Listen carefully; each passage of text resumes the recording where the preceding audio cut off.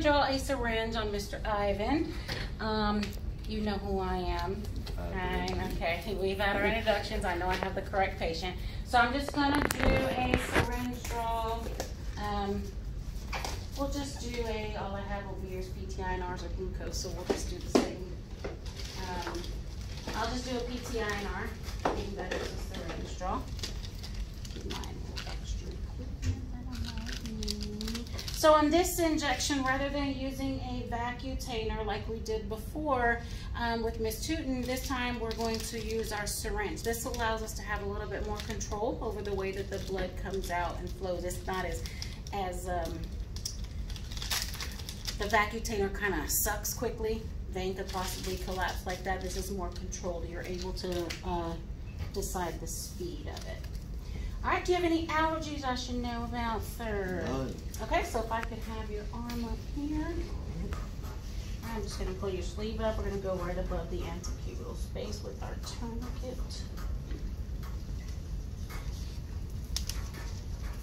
Again, we wanna tie our tourniquet away from our sterile space. She said you go through things.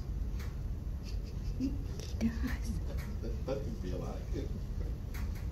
Alright, I got a good one right about here.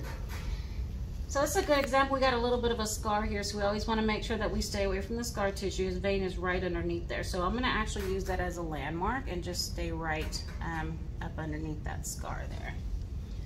Make sure I can't find anything better here. No. Alright, so I will go for here.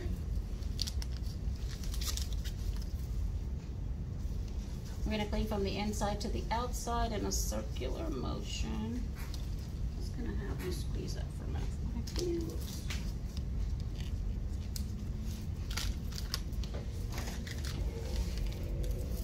Okay, again, bevel up. We're using a 23 gauge needle. We're just going to loosen that up a little bit. No air in the needle. This is pushed all the way out because we're going to draw the blood into the syringe.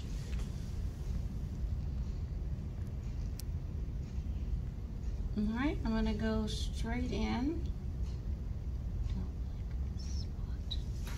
Flash. And we usually will see a flash right in there at the end of the syringe. You know you're in at that time, and then we're just going to slowly pull and let our syringe fill. Make sure you get enough that you can, keep in mind what kind of tubes that you're going to need to fill. I don't need a great big one, so I'll go ahead and stop there. Tourniquet. 2 by 2, and then we're going to come straight out and make sure we lock our needle on the table. Okay, so we're going to set this to the side for just a second. I'm going to have the patient put some pressure there for me.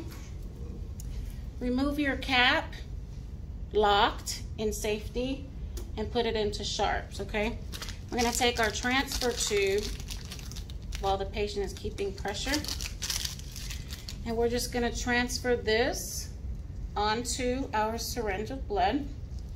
Then we're going to get our test, which here I have a glucose, and we're going to transfer the blood into our glucose vacutainer so that we can send off to the lab. Everything else is discarded.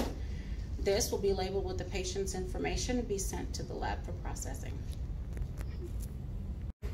All right, next we make sure that we take care of our patient, and we'll just do a quick pressure bandage. Fold your 2 by 2 into 4s, and we'll wrap one time with Coban. And be sure to remind your patient, a lot of people will forget their arm is wrapped up. Just remind them to take that off, and I'll say about 10-15 minutes, just remove the Coban. Make sure that the bleeding has stopped.